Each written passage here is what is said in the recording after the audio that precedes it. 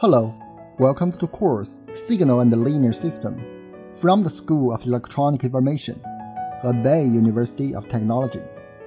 Here is a quick look of this course from the minds behind it. This is Wang Baoju, the leader of the team, along with a background of engineering and accompanied with signal processing software.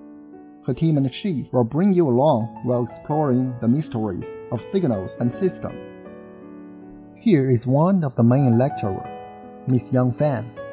With her help, you will learn how to analyze a continuous system in time and frequency domain, as well as time domain and spectrum characteristics of continuous signals and continuous systems.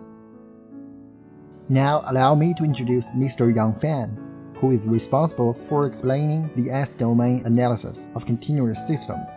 In this part, Laplace transform and inverse transform are applied as tools, and we will focus on the complex frequency domain analysis of continuous systems and its application.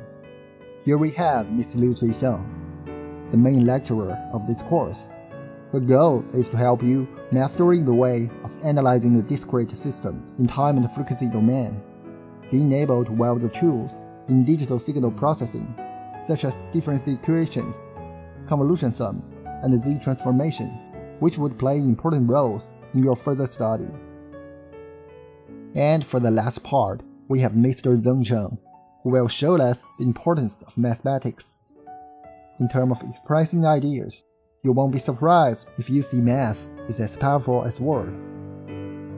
That's why we have a lot of mathematics involved, and Mr. Zeng will do the best to bring you the ideas with marvelous equations.